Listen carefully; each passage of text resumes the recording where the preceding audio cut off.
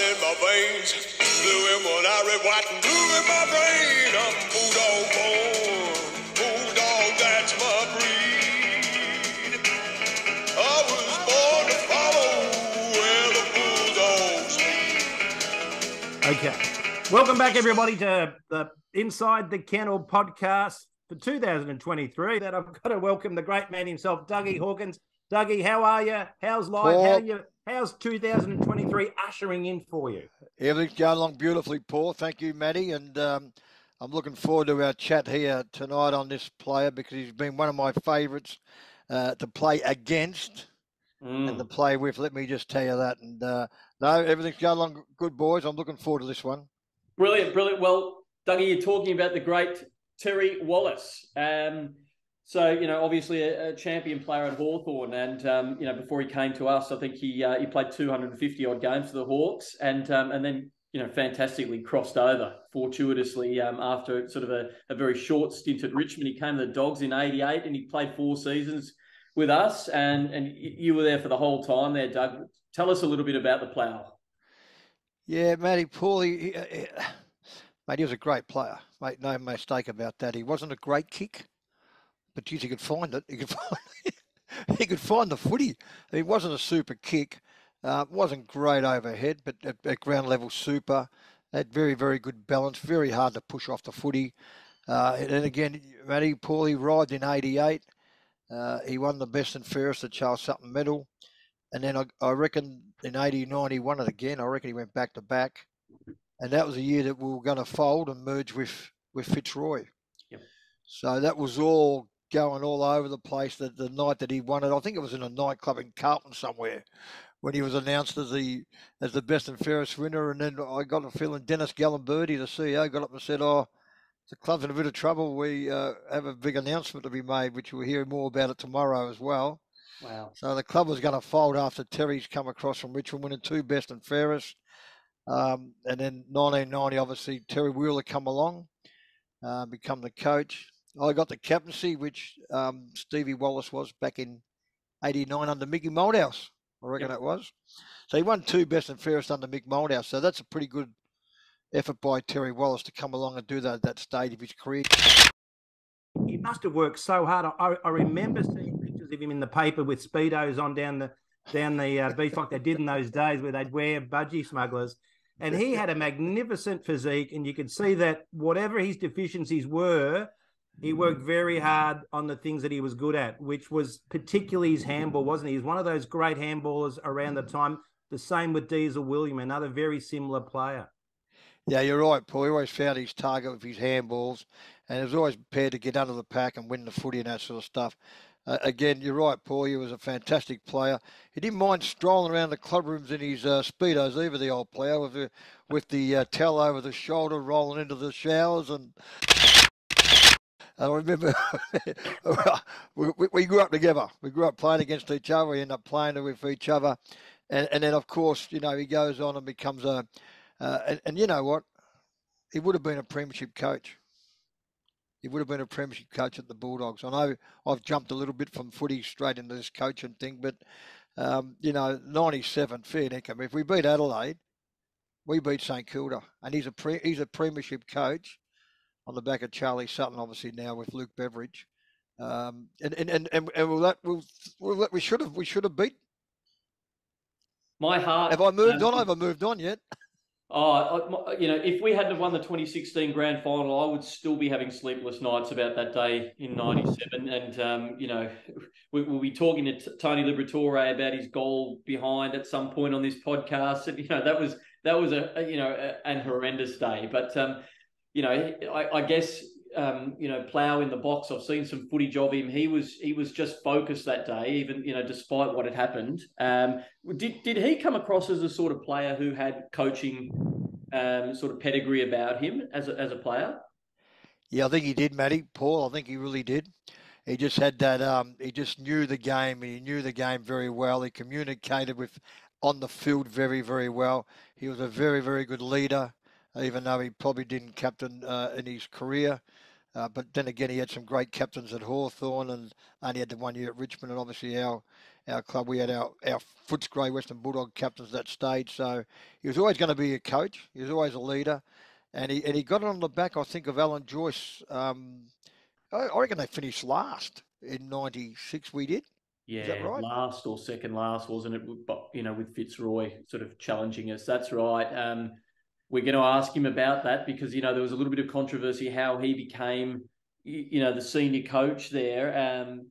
But it was certainly a very controversial time, and he applied his craft because he was a really successful reserves coach at that time at Footscray as well. So he was well credentialed to move into the role. But I guess Alan Joyce had a bit of a lean season, and he ended up hitting the chopping board, didn't he? Matty, he did, and don't forget we finished last in 96, and Terry Wallace has gone from last. We probably finished second or third in 97. Is that a fair call? Yeah. We were playing off for the top position in the last game of 97, and we just got beat by North Melbourne. So, and that would have been the only time in our history to finish minor premier. So he took us from pretty much the base to the top of the mountain, in a 12-month period, as you say. That prelim final when Adelaide were coming at us, and we're still 25, 26 points up. I was working on Triple M at that stage with Eddie, Sam, Dermot, Steve Quartermain, it may have been Brian Taylor. And we were 26 points up, and I made the call that Chris Grant needed to go behind the ball to play loose behind the footy. And I'll never forget Eddie and Sam and all them. Why would you do that, Dougie? Why would you do that? You're 26 points up. I said, boys, they're coming. That Robert was starting to get a bit of the footy at centre half forward, and of course the great Darren Jarman at full forward. I just felt that we need to chuck Chris Grant behind the footy. And it was only going to be 5 or 10 minutes, and we know how good Granty is, the Rolls Royce. He could have made something out of nothing. Yes. Then we go 32 points up. Yes. And that makes them go wide. They don't come down the corridor, because if Adelaide want to come down the corridor, guess who's going to get it? The Rolls Royce, Chris Grant. Yep. It was only a 5-minute, 10-minute thing, and I just reckon that was something that I'm not saying. Here I go, mate. It's something I would have probably had to look at it anyway. You needed the red phone to the box, did you, Dougie? Yeah, I should have rang Paul and said, listen, Plough's a hawk. He would have hung up.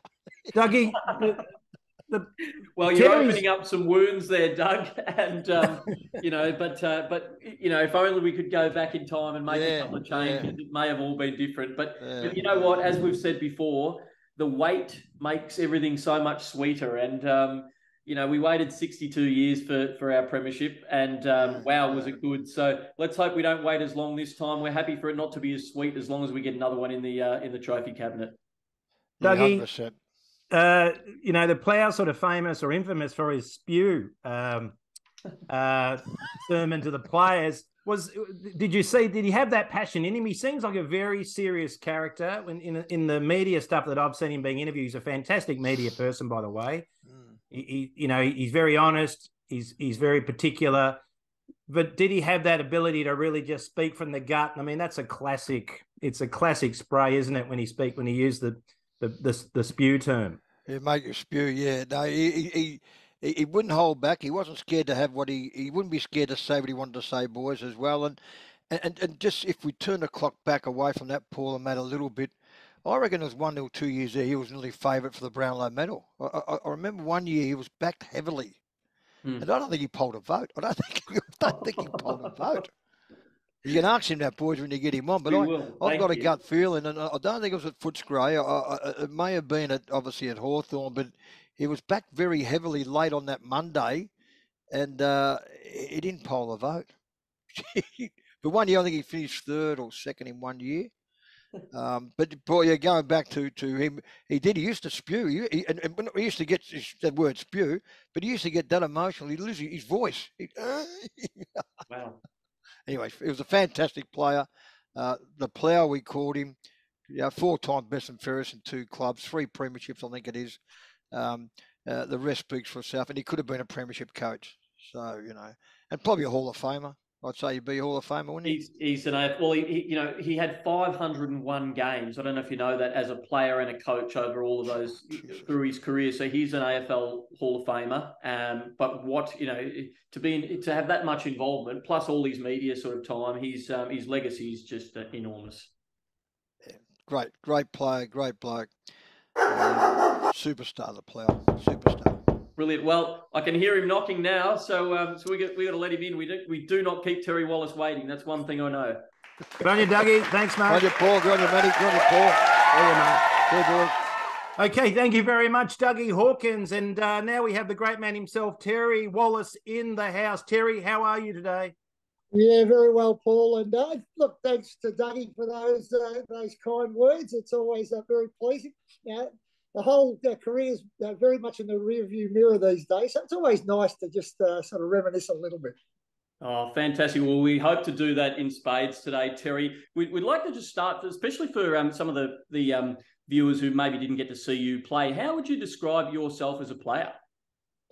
Matty, I suppose if you put it in modern day terms, I was sort of the inside mid, the inside bull, who really was the hard ball get player, the player who started the process off. Not always the most glamorous going around, certainly not the quickest going around, but certainly the one whose responsibility was to get the first use of the ball. Quite regularly, that meant sharking opposition rucks and trying to pick off what they were trying to achieve and get us rolling in our direction. That was sort of the main aim. Yeah, right. So sort of like a modern day bash and crash Brisbane Lions style, and hence your nickname, the Plough, I guess. Yeah, look, I suppose if I mentioned somebody, I would have said maybe a Josh Kennedy in Sydney. He's a big unit now, bigger than what I was back in my time, but I was still fairly reasonably strong and big for that era. So it was that type of player was my role. And I got the nickname Plough from Russell Green at Hawthorn. We were training at Glenferrie Oval, and the grounds were disgusting back in those days. It was just a quagmire, and I was just ploughing through the mud, getting in, ferrying the ball out to the others, and he just got to the stage where he sort of said, "You just look like a plough churning through a paddock," and hence that's how I sort of got the nickname. Which is a little ironic, Terry, because Russell Green was a magnificent, smooth footballer, wasn't he? Yeah, well, he was the one that I was perhaps trying to get it out to so that he could get it and run and make my stuff look good. I think very much that was the way that it was played, that your ruck rover as such was more the run and carry outside player. Rover's a little bit exactly the same, where the centreman was more the in and under and get it moving. But yeah, Russell Green was a brilliant player for our club. Terry, you played in the centre. For the young listeners or the young viewers out there, explain what the centre looked like back in those days. And we were talking to Ray Walker about back in his day. He was a back pocket, and that's all he could play. What did the centreman do back in the day? Yeah, look, I suppose the difference is no rotation. So you didn't play any other position. You played your role in your position, and you didn't leave there, and you didn't come off the ground either. In my first year in 1978, I was a teenager. I went into the middle of the ground with Don Scott, Michael Tuck, and Lee Matthews were the other three that were in the centre of the ground. Well, I think I played all 22 games and the three finals and the grand final, and I don't think I left the centre square once in the entire year of that 1978 season. So that was your role. You were in there, and you were responsible for getting the ball out. And it was such a critical part of the game, which it still is, but it was more 4 of you versus 4 of them, and it was just a battle head-to-head. And the other thing that I think back in those days was that people actually came along to the football to see those one-on-one battles. And I can remember when I was a kid, you would actually go and you would know that the two particular players, centreman versus centreman or rover versus rover, were going to play on each other. Not like today where, okay, everyone sort of flips and changes, or somebody might run a tag off one of them. Not that there's that much tagging goes on these days. Then it was me versus Jeff Rains, me versus Merv Nagel, me versus Maurice Rioli. And it was very much a one-on-one game. Terry, I do recall coming from the Golden Valley, you made some very kind comments about Chris Conley many years ago. You may not remember. I certainly do because he was a Shep boy, but that's an example of what you're saying here. I think he was coming onto the scene, had a lot of talent. Unfortunately, he was crewed by a knee injury, but that's the sort of thing you're talking about? Yeah, I played on Chris quite a few times over the journey, and Melbourne were a strong club at that time, which made it a lot more difficult for Chris, and certainly was for me at the time. But and I suppose from a maturity point of view, I had a few years on him as well. But yeah, look, before he did his knee, he was a fine player and a really challenging direct opponent. I suppose from a Bulldogs point of view, probably the one that challenged me the most over the early part of the journey was Steve Wallace. The two Wallaces going head to head. When Wally first came down to the club from Lee and Gather, I can remember the first time I played on him, and I didn't even know who he was because he was just a young kid at the time and come onto the scenes. I think I actually grabbed the footy record at half time and sort of said, I better find out who this guy is because he's given me a little bit of a touch up there, so I need to fight back in the second half. But yeah, we had some good battles along the way as well. Yeah, fantastic. Oh, Wally was a terrific player. I know you had a couple of good battles in '85 with Phil Mayland as well, which we'll hopefully touch on a little bit later. So, look, you bounce on the scene in 1978. You talk about being, in the centre square and not leaving. Not a bad debut season to win a premiership there. What was it like, to be a part of such an incredible Hawthorn dynasty? Well, the first year was surreal. There's no other way to put it. I mean, I was a kid that at 13 years of age couldn't get a game, and my local junior football club ended up having to catch two buses from Templestowe to Preston just to continue to play junior footy. Then to be not good enough to get into an under-19 system anywhere, go to the VFA, make my own way through the VFA, and then all of a sudden to have Hawthorn of all clubs turn around because my VFA club was Camberwell, which was close to Hawthorn. So the Hawthorn boys used to always go up to Camberwell to watch.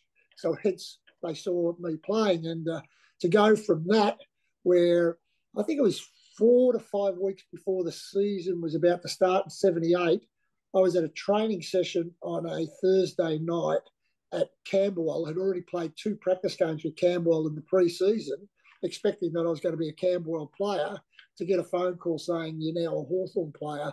4 weeks later, be in for round 1, and then to be a premiership player sort of 6 to 8 months later was surreal to say the least. But the journey at Hawthorn was fantastic. I mean, to play in 5 grand finals, and if I stayed, I wouldn't have got to the Bulldogs. So that's a story for later. But if I'd stayed, I might have ended up playing in 7 or 8. But I'll take 5 any day and 3 premierships any day. And it was just a brilliant time. Such great players.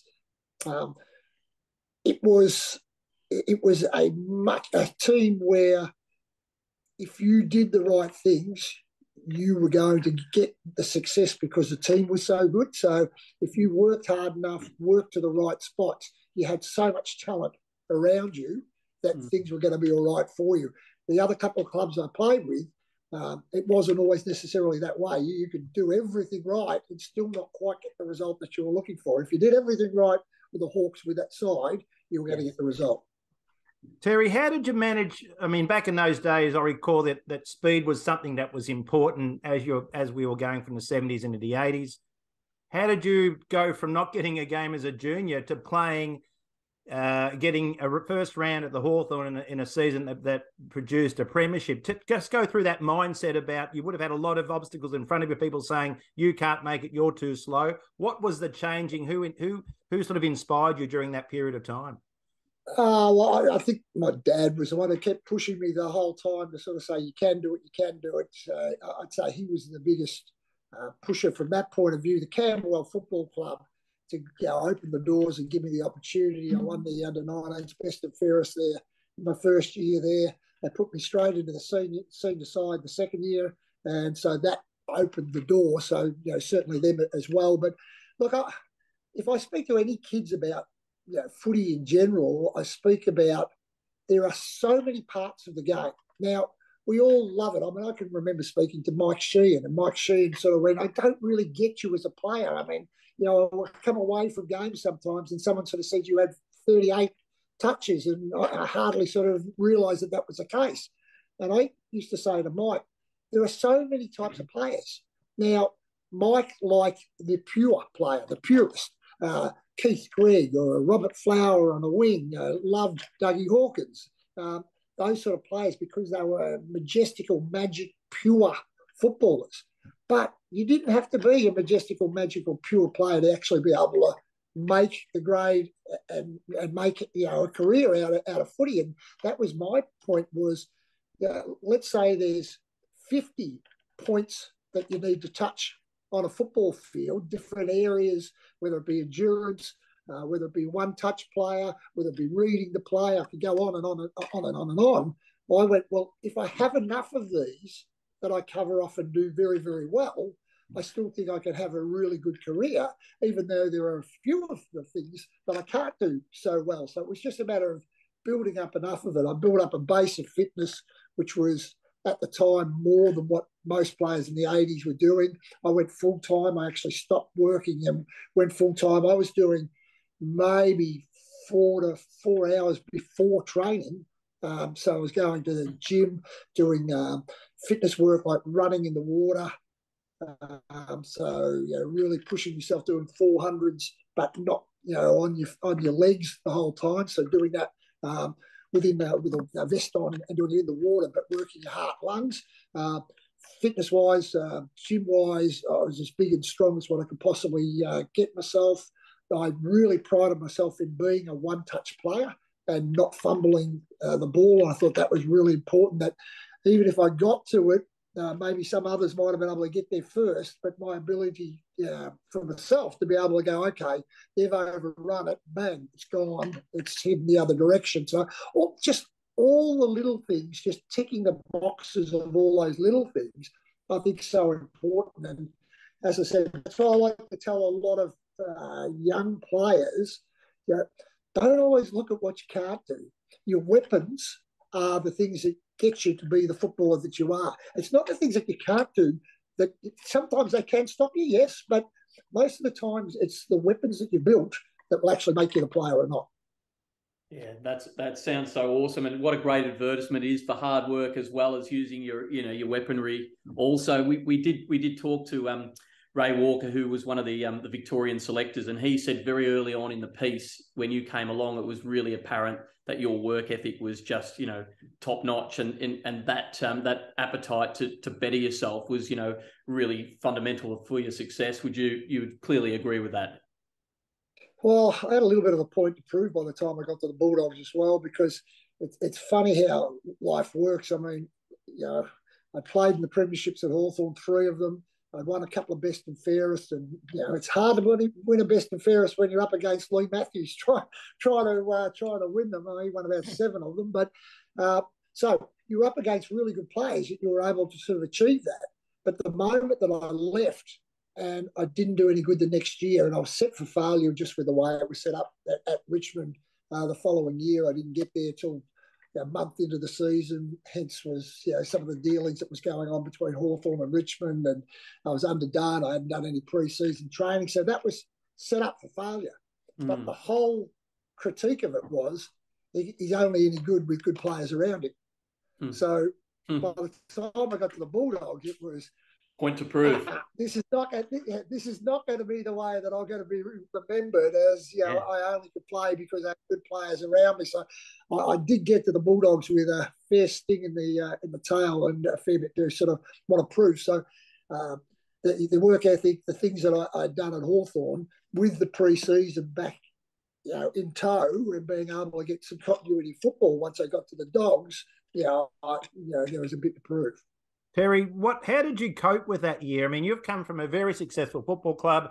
You've got particularly high standards. You go to a football club where that doesn't happen. Firstly, how did you cope personally with that, professionally? Because you go back to Richmond, of course, years later as a coach, which I want to just explore a bit later. But how did you cope with that year before you went to the Bulldogs? Not well. I think anyone that's had a relatively successful period of time, and mine was 9 years at Hawthorn, and then have it all come crashing down, and it turning into a disaster when you've made a move. That's not easy to accept. And as I did mention, I mean, I thought that there were reasons behind why that happened, but it doesn't really matter. I mean, it was what it was at the time. I had signed sort of a mid to long term contract with Richmond, so all I was wanting to do after that season of debacle, and I didn't play for the last maybe 8 weeks, 9 weeks of the year with an injury, because all I've been doing was running roads for 6 or 7 months, and my body sort of packed up a little bit, and all I wanted to do was get back to pre-season with Richmond and go again. But from a Tigers point of view, that was save the skins time, and the club was broke. And I got there through a contract that was signed by Alan Bond. Alan Bond was there for 5 minutes and out the door, and so Richmond was stuck with a contract that pretty much they couldn't afford, and it got murky, and it got pretty not ugly, but just frustrating. They had me training with a group of under-19s and tryout players because they were trying to get me to jump ship from a contract because they didn't want to pay out the contract. And eventually I just went to them and sort of said, look, this is no good for you and it's no good for me. And we ended up just a handshake. I said, I'll step away from the contract. I don't care about the contract. I want to play footy. And so a handshake that we stepped away from the contract.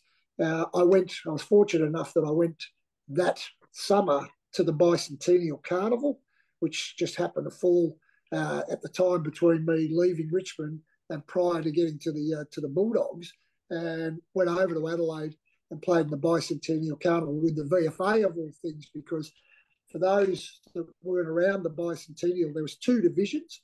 One division was your typical WA, South Australia, Victoria. I think New South Wales might have been in Division 1, combined sort of New South Wales team. Division 2 was Queensland, Tassie, the VFA, the VAFA, and a couple of others on Northern Territory. And what it was a place of origin. So wherever you started, you could go back and play for them. So obviously we had... I think Barry Round was running around with us. Alan Izzard was running around with the VFA. Wayne Johnson, myself. So we had quite a good side. You had Rodney Eade running around with Tasmania. Jason Dunstall was playing for Queensland. So it was a carnival of origin. And so, again, I had a bit of a point to prove, and I went over there and ended up winning the second division medal.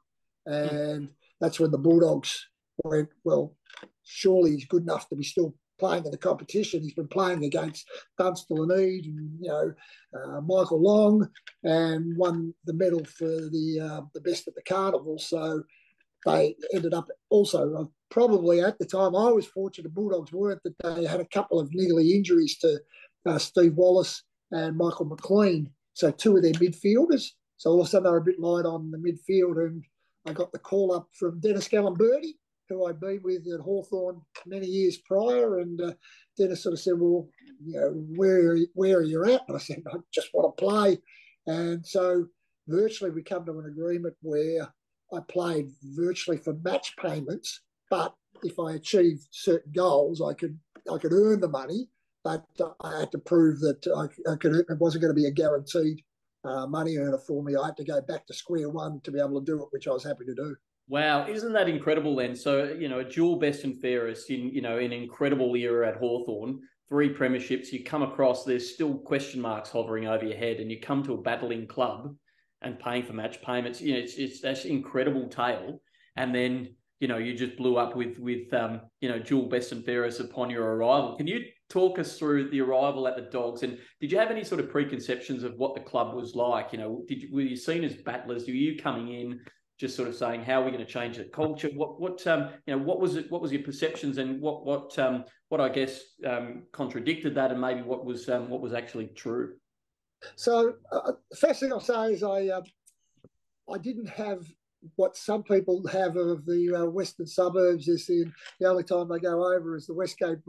Go over the Westgate Bridge if they're going down to the beaches down at Geelong. I didn't have that mental attitude because my folks had owned a milk bar in Altona, in the very, very early days, and I was babysat by Charlie Sutton's sister, who just lived about five doors up the road. So there was a little bit of that dog's history that was floating around from a very, very, very young age, which I was reminded of quite regularly, as when I was a kid. So I didn't have the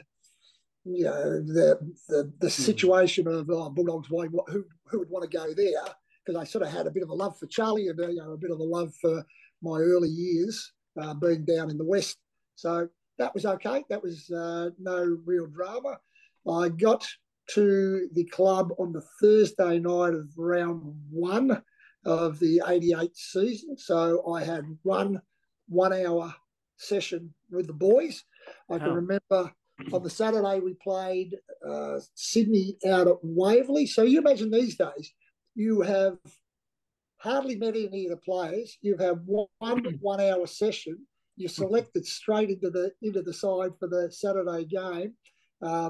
You play. I got my wife to drive to Waverley because I sat in the passenger seat with the team photo, just trying to make sure that I remembered all the names that I possibly could. So obviously I knew Rick Kennedy and I knew Steve Wallace and I knew Dougie and I knew Brian Royal. That was all pretty easy. But when it was starting to get down to Angelo Petralia and Dickie Cousins and a few of those, that was sort of testing me out a little bit back at the time. So I did my homework as much as I could on the way to the ground, and we had a win that first game.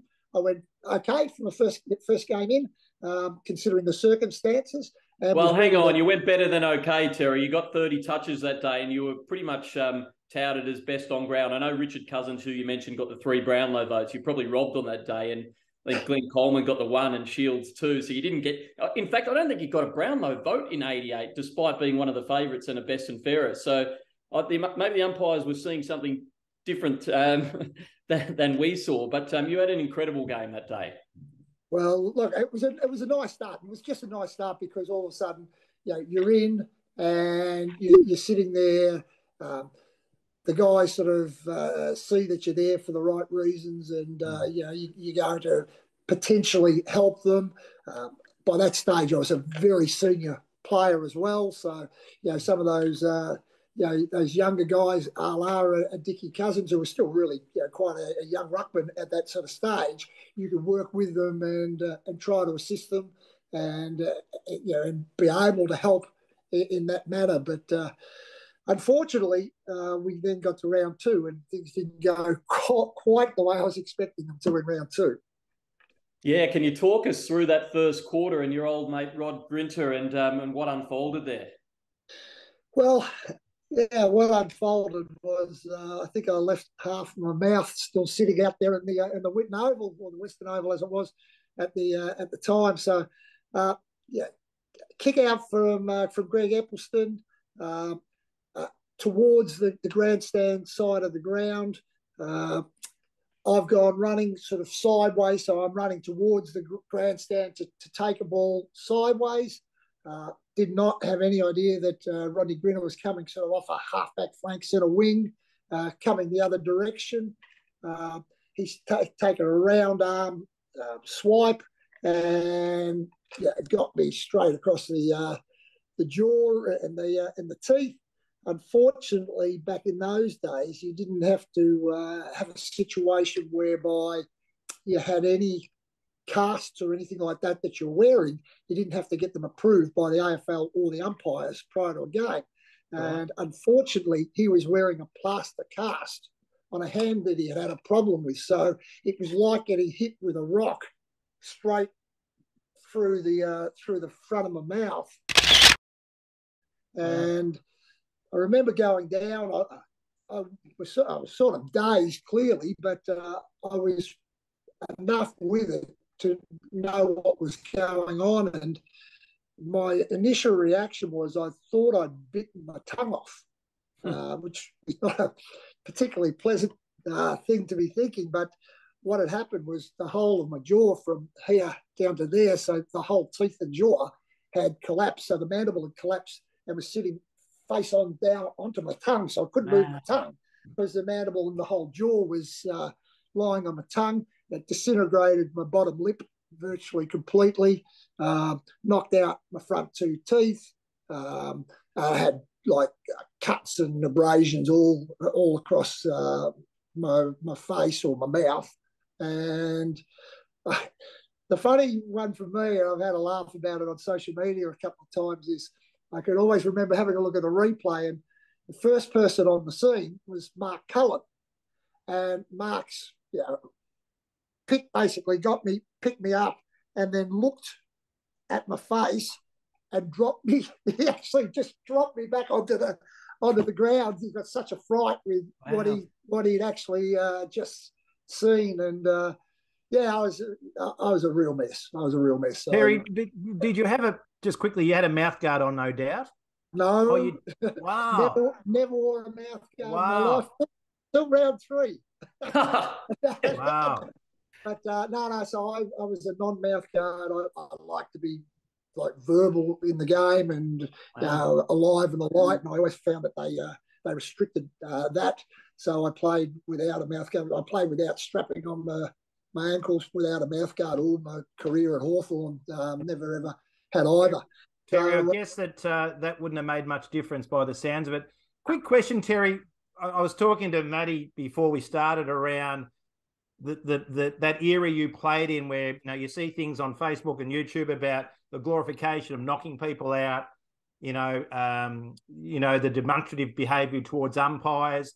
There was, you've just mentioned a few things about playing your first game at the Bulldogs in unusual circumstances. There were some great things that happened back in the day, but the different changes or the more positive changes that have happened since then, is the game better for it, or what are your views on that? 100%. I sit back and have a look at some of my teammates over a period of time and sort of say, like, how they were allowed to get away with some of the things that they got away with, and how they were allowed to play, in fact, the following week, to me is, in today's, they would be out for a month or more. But I was a ball player. I reckon I went to the tribunal 16 times, once when I was up, and happened to be against Jimmy Edmund. So it was a Hawthorn game against the Bulldogs. Once when I was up and I got a severe reprimand, 15 times where I was the one getting hit. And I just sit there, and I still don't like the glorification of the old boys that belted blokes. And you see it on social media all the time, on the fan websites and that, we love him, he used to give it to this one and give it to that one. Well, you be on the end of some of that sort of stuff and see how it goes. My Saturday night was reconstructive surgery after that round 2 game. My Sunday was plastic surgery on my lips. My Tuesday was dental surgery because I had to have every single one of the nerves removed out of all my bottom teeth, and had to get upper and lower mouth guards made. All that included, I think it was about 50 odd stitches inside and out. To me, that's not what footy is about, not nor what it should be about. And the game's much better for that not being a part of it. Yeah, well said. I was in the John Gent stand when that happened, and we were just blown away and shocked, when that had happened, because it was a huge left hook that came at you. So, as we say, the game's better for it. And look, you returned very, very soon after that from memory. I think, that'd probably keep players out for 6 or 8 weeks, I would have thought. But am I right in saying you returned maybe 2 weeks later? Well, the conundrum for me was that they'd sort of said that with all the wiring and everything that I had in, and plates that I had in, that I had to either take 8 weeks off or just keep going. That was no other choices. So I actually played the following week. And so we played Fitzroy the following week. I still had all the stitches in my mouth. Put the double mouth guards in over the top, so they had to be placed in over the top of all the guards and everything that I wore, and marched out to play against Fitzroy. I think Robert Walls was coaching Fitzroy at the time, and he sort of said, well, if he's fit enough to play, he's fit enough to be fair game. I remember going for the ball the first time where it spilled out of the middle, and I picked the ball up, and I seen this elbow come flying through just across the point of my nose. Ross Lyon just missed me. He just missed, getting hold of me. But I actually went on and got the 3 Brownlow votes that next week. So I did get Brownlow votes that year. It was a year after that I didn't get any around the way, but got the 3 Brownlow votes.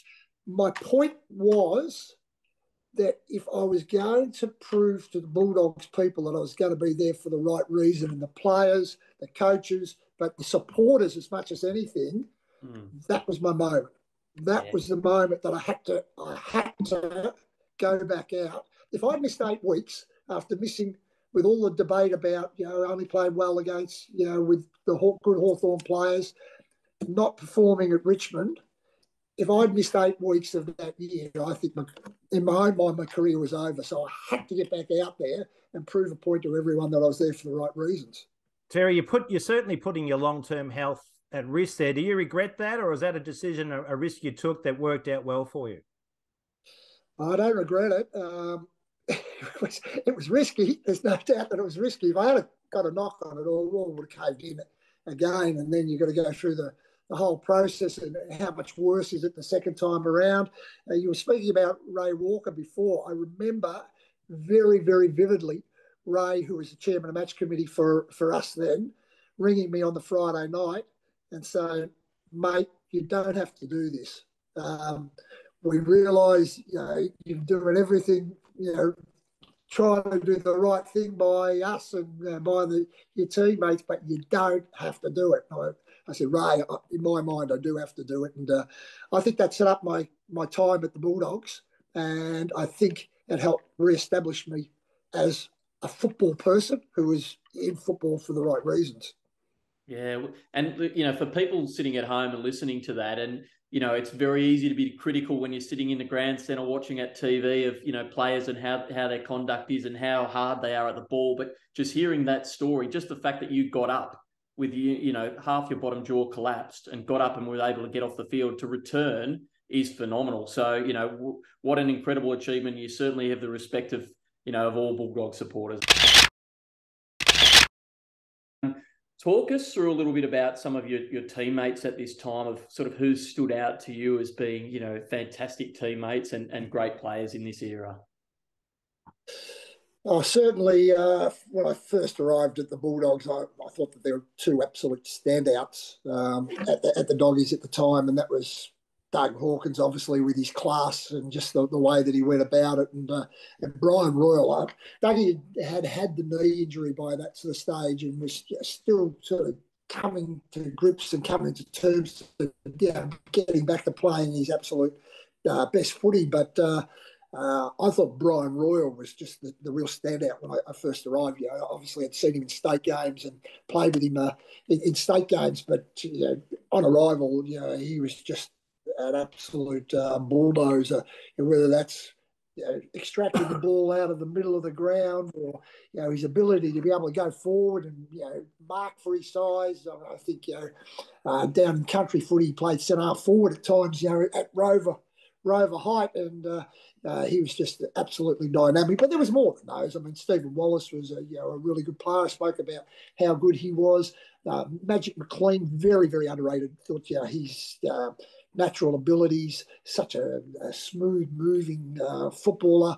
Rick Kennedy as the leader and the real strength down back. When we had him in the side, he might have missed a few with suspension on the journey, Rick. But when we had him in the side, you always thought you were a chance of getting the result your way. When he was missing, you noticed a big gap in what was being able to be achieved. Peter Foster was another one that I would sort of say was right up there, whether it was centre half forward or centre half back, could play at both ends of the ground.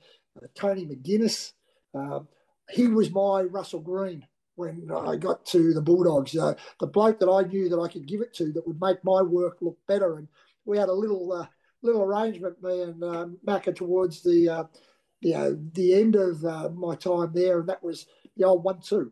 So every time you get the ball, give it to me. I'll give it straight back to you and get the block in and be able to sort of give you some room to be able to work. So I'll do the grunt, you do the outside run and carry, and I think we'll be a good little combination together. So there's a few. I could not leave out Simon Beasley either. I thought Simon, well, I mean, Bulldogs people will know this. Outside of Bulldogs, people don't know. Simon Beasley kicked the most goals of any single player in the competition in the 1980s. And I think there's a lot of people that don't actually realise that that's the case. He didn't look tough at all, but was one of the tougher full forwards who was prepared to back himself back into a pack to be able to hold his ground to mark. He was a fine player. So there's 7 or 8 sort of going off straight from there. That's brilliant. We actually interviewed Simon a couple of weeks ago, and I'll tell you what, he knew that stat, Terry. I'm sure he did. Simon knew most stats, and he knew how to get a little bit of money off the boys with a little bit of bookmaking that used to go on the side as well. Yeah. Terry, you sort of answered that question before. You were saying who responded to you when you were at the Bulldogs.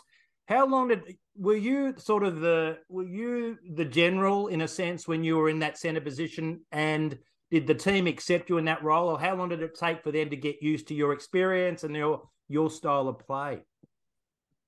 I think it happened pretty quickly because I was reasonably chirpy. I was not a mouther like to umpires or anything like that. I wasn't a mouther. I never spoke to my opponents, but to my teammates, organisation and trying to get things set up.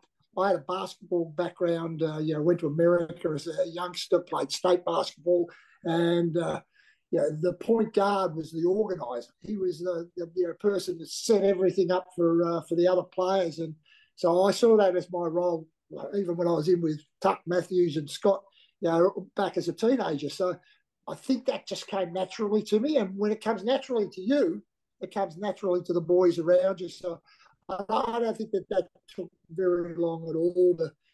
2 or 3 weeks and knowing that I was there for the right purposes, and I think that gelled pretty quickly. Yeah, wonderful. And 88 and 89 were fantastic years for you. How does it feel to be a back-to-back Charles Sutton medal winner?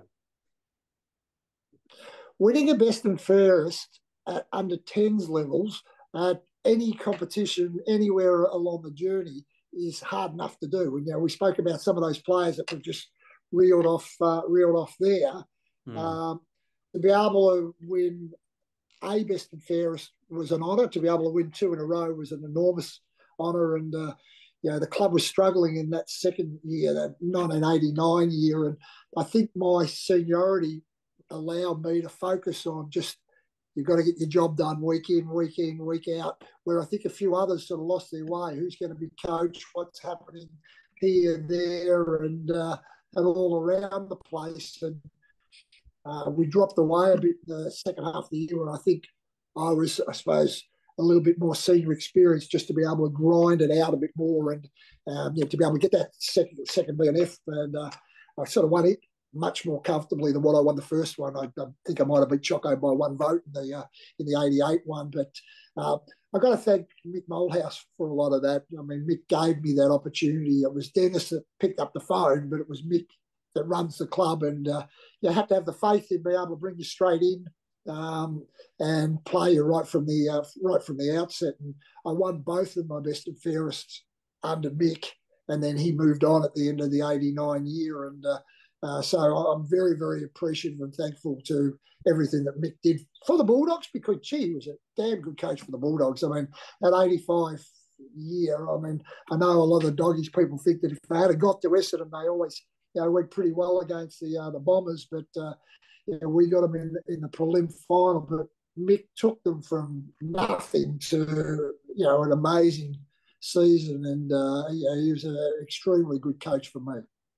Terry, you were coached by Jeans, Parkin, Malthouse and Wheeler. What did you learn from those guys? Who had the most impact on you? And I guess Terry Wheeler's a little the odd one out there. Probably didn't go on to have a great career as a coach. But another question, what sort of impact did he have on you? Well, I'll go Wheels first then. Yeah, had a great impact on me. He was a lateral thinker of the game. He looked at the game a lot differently than the other coaches that I'd had. He was probably one of the first coaches that I saw that was looking at the holistic part of the game.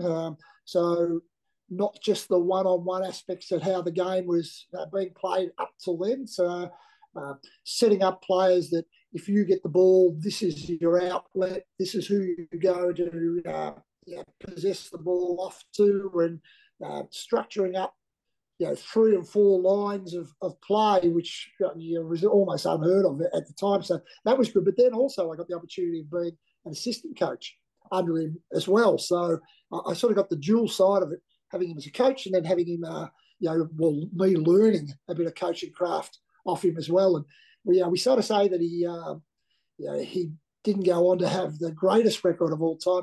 When you actually have a look at his win-loss record, it's pretty damn good. I think he's about number 4 for Footscray coaches. And I still sit back.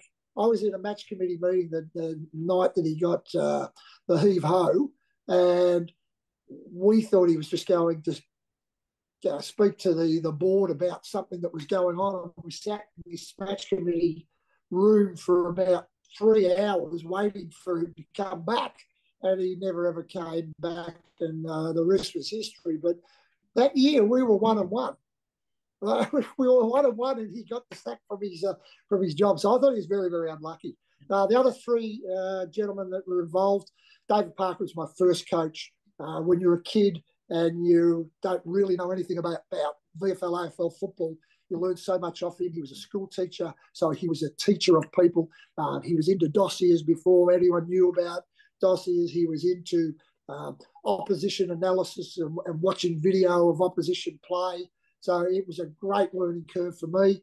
Alan Jeans was the enforcer, the senior sergeant in the police force, a shrewd operator who really knew his business. I probably played my best football under Alan, but I had debate with Alan and didn't always see eye to eye with Alan along the journey. So that had its highs and it had its lows along the journey, which so many player-coach relationships have had over a long period of time. But you learn something off every single person that you're involved with, and if you don't, you're foolish not to, because they didn't get to those jobs or those positions without doing a heck of a lot right along the journey. There were hundreds that would have liked to be in their shoes. They were the ones that managed to be able to get there. So if you don't learn off that sort of person, you're crazy. Yep. Well said, Terry. Thank you. And just getting back to the end of '89. So I guess Mick Malthouse probably would have been at the best and fairest announcing your victory, and then there was the big bombshell, because it was probably at the very end of September or early October, and the announcement came through. I understand on that particular evening that the likelihood was that we were going to fold or merge. Is that correct? That's absolutely correct. We're in a nightclub in Carlton, which has been locked up since the Sunday night. The carpet squelched, the place stunk, but and it was the best and fairest. I mean, the club were broke at that stage. I think we had the next ones at Toto's Pizza Parlour in Lygon Street, just down the road. So the club's come a long way from those days. But yeah, that particular night, they virtually announced the best and fairest. I gave my speech. And then, so that was a Monday night, and Dennis Scalabirdi came on and said that the press, the first releases of the press were just coming out, and that for everyone in the room, that they need to be aware that the club would be merging with Fitzroy for the following season. And it was like, okay, well, what do I do with the BNF? Where does that sit? What's the history of the club? Is it going to be Fitzroy's history? Is it going to be the Bulldogs' history? So it was very, very surreal. A night that you wanted to cherish in one way, but a shock that just sent shockwaves through the whole footy club. Yeah, incredible. So how were we able to bounce back? Obviously, we know the history that the fans rallied, and we were able to stand on our own 2 feet and survive. How was it running out on that field for the very first time in 1990, knowing that it's fresh beginnings? What was that like? Yeah, well, once we realised that the club was going to survive, and I've got to sort of say that I wasn't at the rally. I had a fair reason why I wasn't there. I got married on the Friday and was in America when the rally was held. So I missed a lot of that. Followed every single second, everything I could get my hands on from over in the US at the time. But once we realised, and I was in regular contact with teammates and things to sort of see how everything was going. But once we realised that we were actually going to make it, I think that was where the major relief came. And then it was, okay, well, let's roll up the sleeves and get into this. I think the first game I think we got beaten very, very comfortably in the first game we played. I think it became a little bit overwhelming, that we almost felt like we owed everyone, every supporter that put in any sort of dollar of 20 cents, whatever it was, gave up their time. I think the whole playing group felt that like they owed everything, and it can happen sometimes where you just get overwhelmed by an occasion. It becomes too big, and I think that initial time it did, and then we just settled and started getting on with playing football, and everything sort of turned around reasonably quickly. And you have a look, I mean, the club looked like it was down on its knees, but then you go through the 1990s, and we had some wonderful players. Chris Grant come in as a youngster, Leon Cameron come into the football club as a youngster, but it turned very quickly. And the 90s were actually, a really quite a successful period of time. Had a few ups and downs in there, but quite a successful time for the footy club. So to think that this club that, were playing in finals quite regularly over the sort of the mid to late 90s might have not been in existence is really, it's ludicrous when you look back at it now. Yeah, absolutely. Well, 89, you're on your knees, and in that next decade that you talk about, we made the finals, 6 times, and 3 as, you as coach there as well. So, the twilight of your career then, obviously 1990 and 1991 came around. How was the end of your playing career, and how did that finish for you?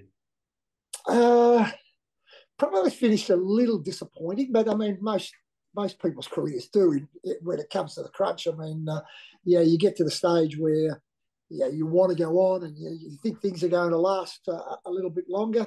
1990, I had a really good year. The old World of Sport, I won their award for the Player of the Year on World of Sport. I come in the top 3 of our best and fairest again. I think the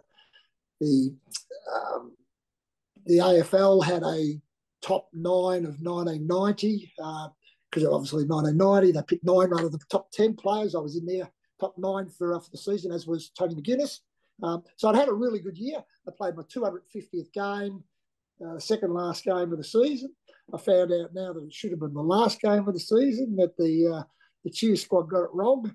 And so I had my banner for the game at Windy Hill, where it should have been at the Whitten Oval. I found out all these years later, probably 15, 20 years afterwards, that actually was the case. But so I played my 250th game. I came off the 1990 season at 250 games thinking I'd play 300. 1991, everything that could have gone wrong in the summer went wrong. I had knee problems after knee problems, just could not get on the track. Missed virtually all the practice games, tried to get in at the start of the season, wasn't right, played 4 or 5 more games, and I walked into Terry Wheeler one Monday after hobbling around at home. It would have been around round 6 or 7, hobbled around home on a Monday, and I just went into Terry and sort of said, look, you've got Simon Atkins in the middle. I mean, I'd done a lot of tutelage with Simon to make sure that he was right. He was a good enough player in his own right to do it his own way. But, the responsibility of a senior player is to make sure that guy is ready to take your spot. We were playing hand in hand with each other at that stage. I sort of said, he's ready to go. I think Darren Baxter was the ruck rover at the time. You've got you're starting to build your own side. And with the way I am, I'm just going to get in the way of it. And I think that it's the right thing. That the Bulldogs have done everything right by me. I think it's the right thing for me to now step aside and let you guys sort of move on. So it was disappointing because I actually felt like I had a little bit more to give, but that season I didn't. So if I had been at Hawthorn at the time and they were successful, I could have taken 10 weeks off, tried to get yourself right, come back for finals. But that wasn't where the Bulldogs are at, and that's so often with clubs where they're developing and it's the senior player. Do we need the senior player and don't we need the senior player? I was pleased that the club didn't come and pat me on the back. I was pleased that it was me that came and sort of said, it's my time. Well said. 69 brilliant games, and you did it your way, as you're saying, with a team first approach. So I think there's no regrets there, and that's just in keeping with everything you've said so far, Terry. Sorry, Paul, I cut you off there. No, as I said to say, Terry, thanks, Matty, that Simon Atkins was really a model of yourself, wasn't he? In many respects, a very classy, high handball type of player. So you certainly taught him well, Terry.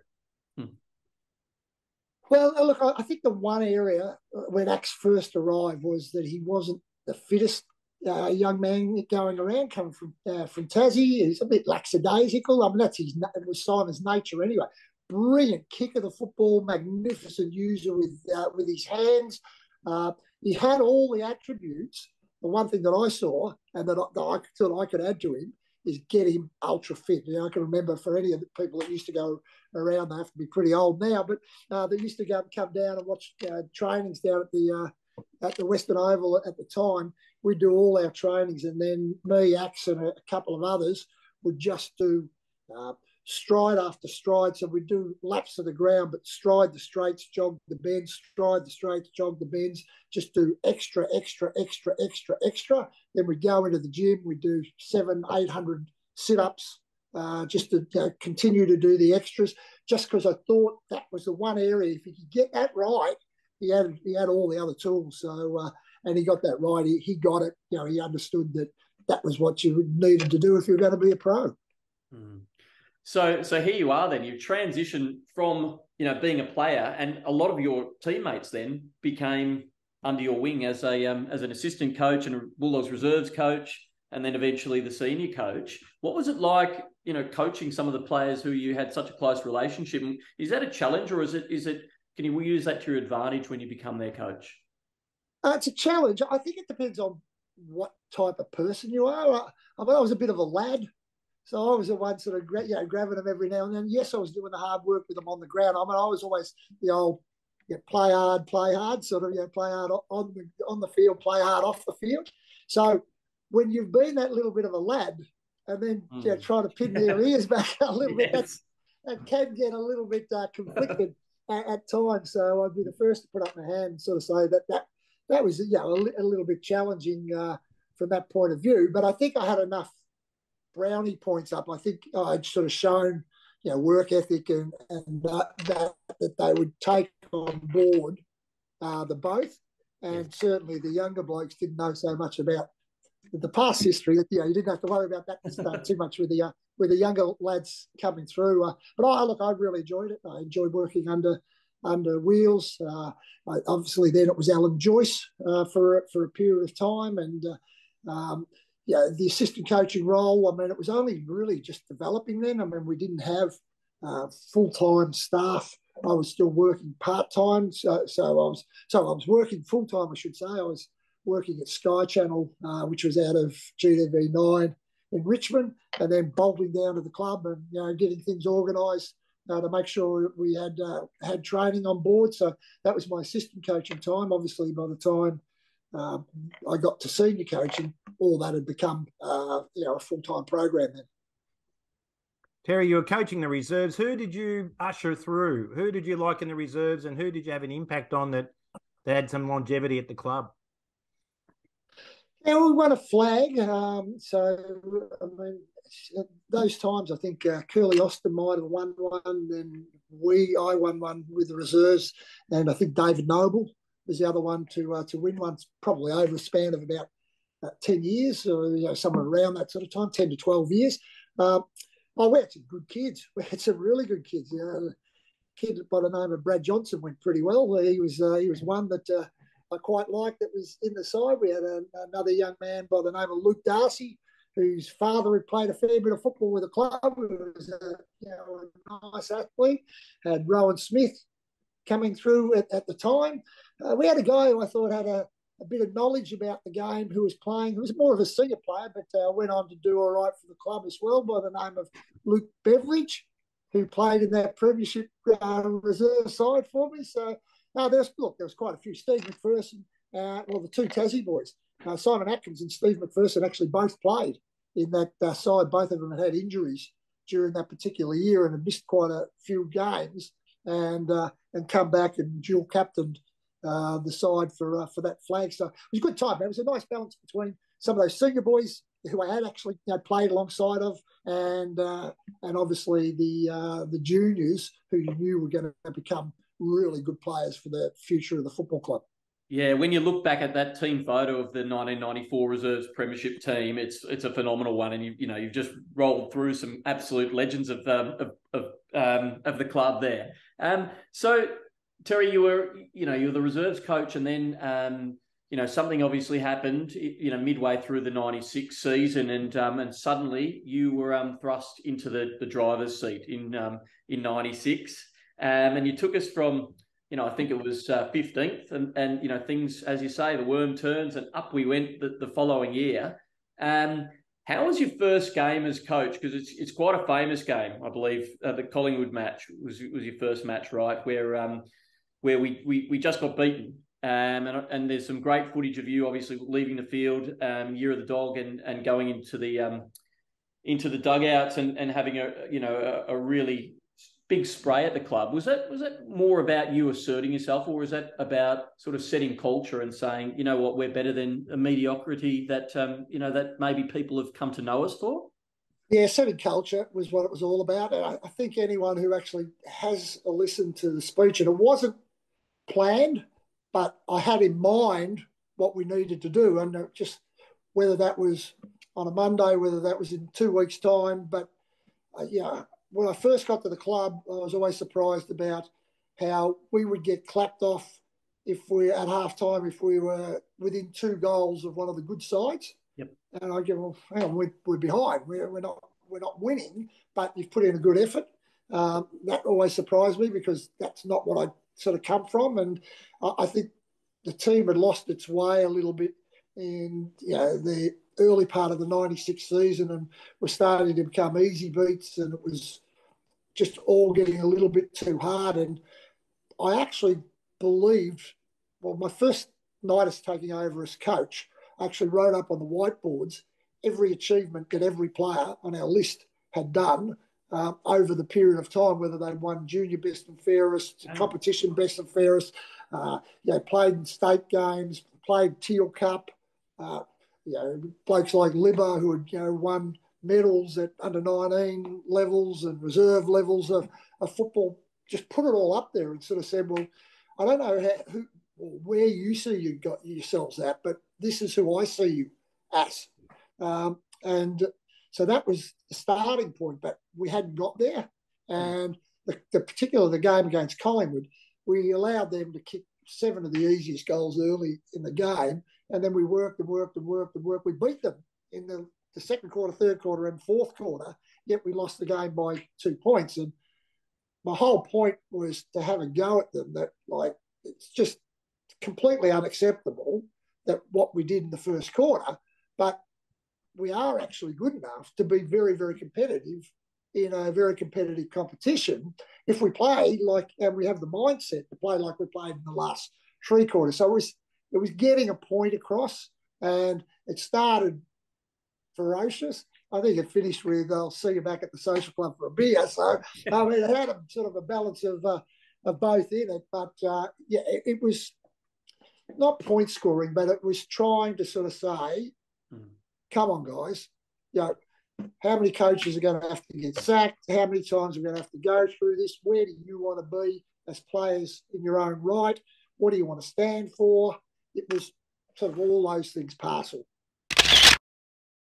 Perry, I think David Parkin had a similar experience. I remember years ago when he coached Fitzroy after Hawthorn, and he said he made an example and said, if I ask the players at Fitzroy to run through the wall for me, some of them will get a ladder and climb over the top, some of them will slip around the side, and some will try and go under. And he was making the point about the culture at the Fitzroy Football Club at the time, which I thought was quite humorous.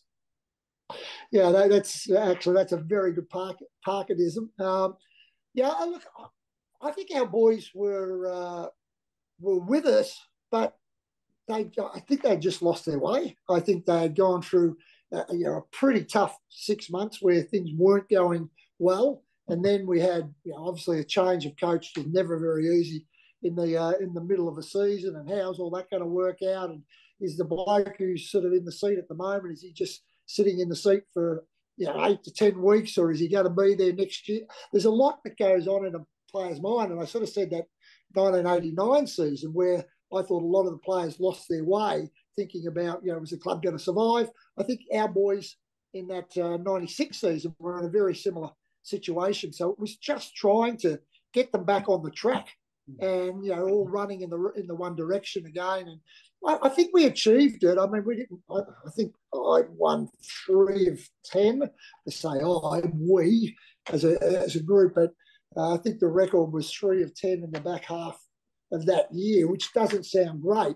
But we'd gone from losing by 70 points to the good sides in the first half of the year to running Collingwood to a kick, Essendon in the last game of the year. We kick across the ground and lose the game on virtually the last kick in the last game of the year. So we were starting to really compete against some really good sides without having the opportunity of taking them for a pre-season and building what I was hoping to sort of build with the boys sort of ongoing from there. Yep, absolutely. And then things turned very quickly, and I guess some of that positive psychology and those high standards and expectations led us to back-to-back preliminary finals. It wasn't to be, and is 97 the one that sort of sticks out for you as one that got away?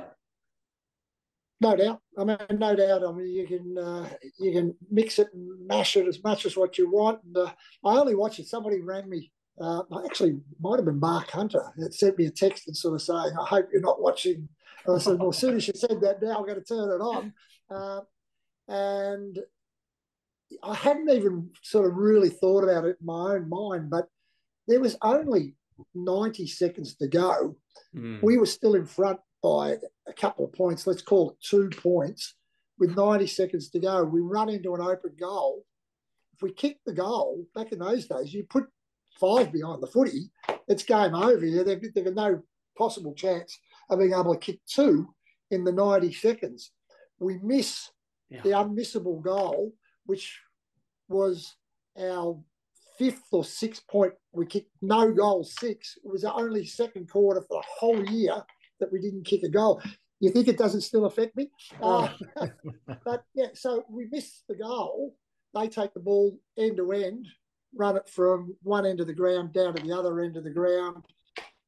Jarman gets hold of the ball for the 3rd or 4th for the quarter and kicks a goal, and they hit the lead. We still have one last little opportunity with a bit of a scrimmage or a fumble around in the goal square to have another opportunity. But if we kick that goal with 90 seconds to go, the game's over. So that's lost opportunity. I mean, that's something that's in your hands that you haven't grasped at the time. And the 0-6, I mean, I'll still say till today that I thought we tightened up as a team and as a club, and I take responsibility for that because I'm the senior coach at the time. I just thought that we tightened. They played with a bit more freedom because they were coming from behind and, away from home, coming from behind, coming at us. They played with more of the freedom. We played like as if, we've got to do this. Yeah. And I just think that tightening, made us miss goal opportunities that shouldn't have been missed.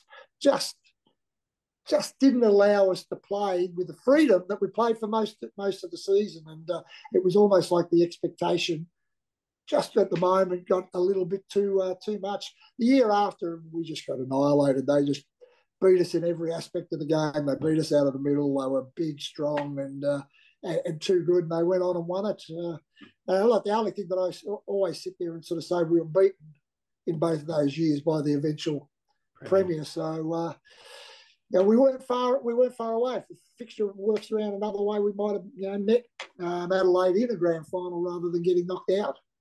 Yeah. Well, as Dougie said, you were that close from being, potentially a Bulldog Premiership coach, and if not for an umpiring decision, with a Libba one, or Jose hitting the post. It's a game of inches, isn't it? And sometimes they go your way and sometimes they don't. And,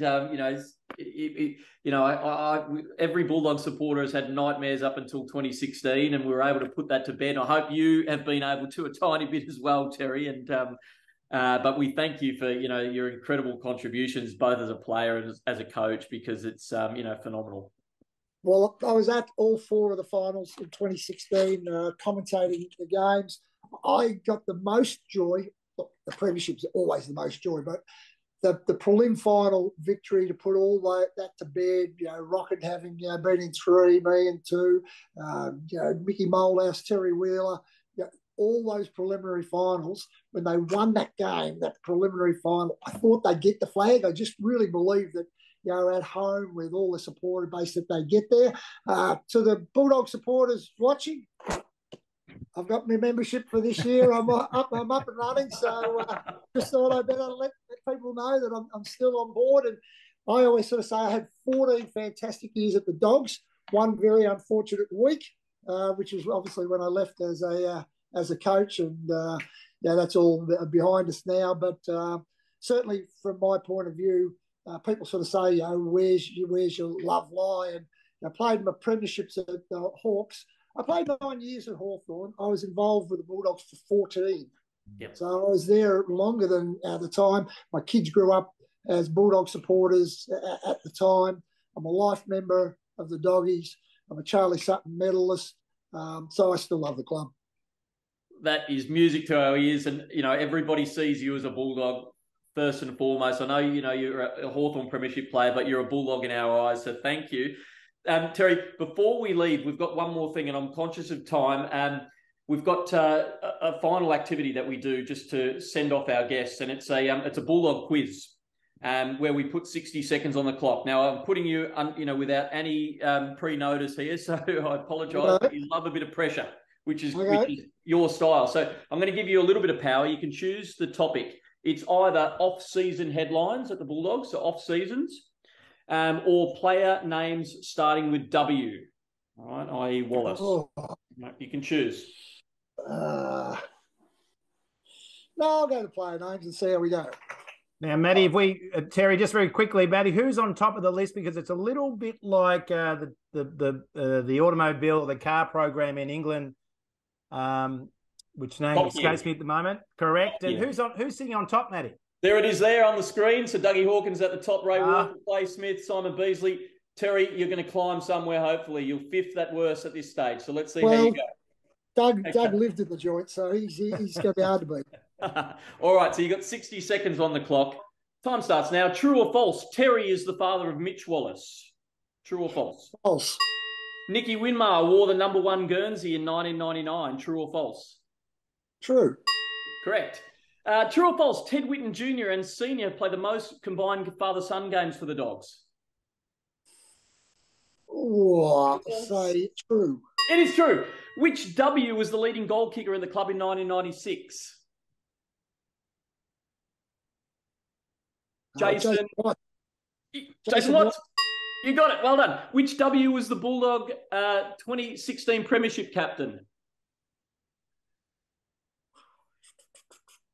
Premiership captain starting with W. Back pocket player.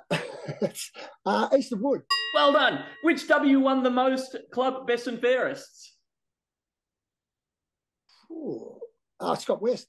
Yay. How many games did Mark West play in total? Oh, God, I got no idea. I'll say 46. Oh, stop there. 46 is your final answer? No, believe it or not, 16 games, Terry. Is that all? Jeez.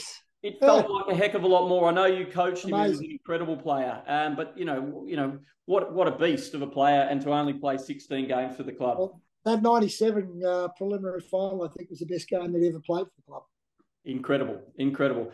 Now, well done. Your scores are coming up on the screen right now.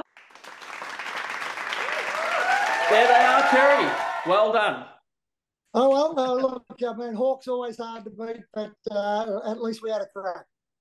Just thinking about your attitude, though, Terry. No doubt you're probably prepared, did you? I know that you did a bit of extra work, as you said, prior to this.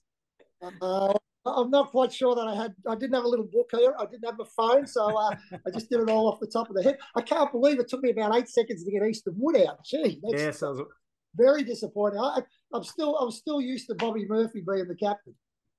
Well, you got it in the end, Terry, and we're fortunate to have gotten you. So from the bottom of our hearts, we want to thank you, Terry Wallace, for everything you've contributed to the club, and thank you so much for being part of Inside the Kennel podcast. Pleasure. It was my pleasure to be on, and I hope people get some enjoyment out of having me listen. Thanks, Terry. No worries at all. Red in my heart, white in my veins, blue in one eye, red, white, and blue in my brain. I'm Bulldog boy.